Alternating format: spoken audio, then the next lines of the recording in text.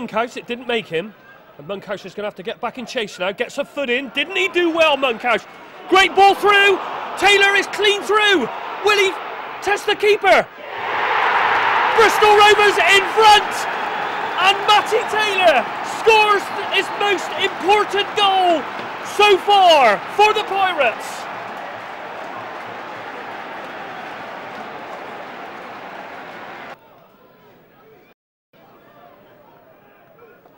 Coming up to the 10-minute mark, Rovers started impressively. Oh, great work.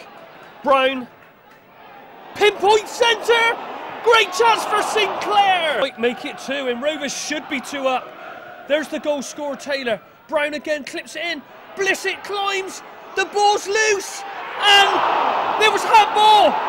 He's going to be sent off. There's a handball on the line. What a mess. The referee, they run to the linesman.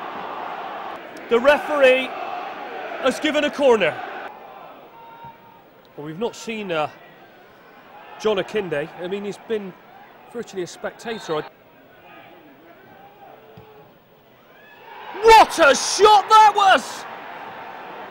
And Villa has scored for Barnet. An amazing set-piece situation, and all Mildenhall could do was look at his right-hand post, and Barnet, who've been taken to pieces here at the Mem, find themselves level.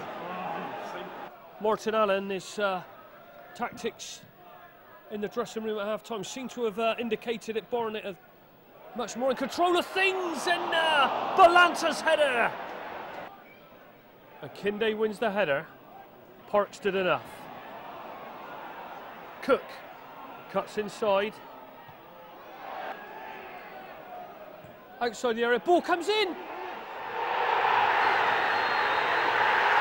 Rovers have scored and we don't know who has scored it. What a melee. And somehow Rovers have grabbed it right in the last. The referee's given a goal.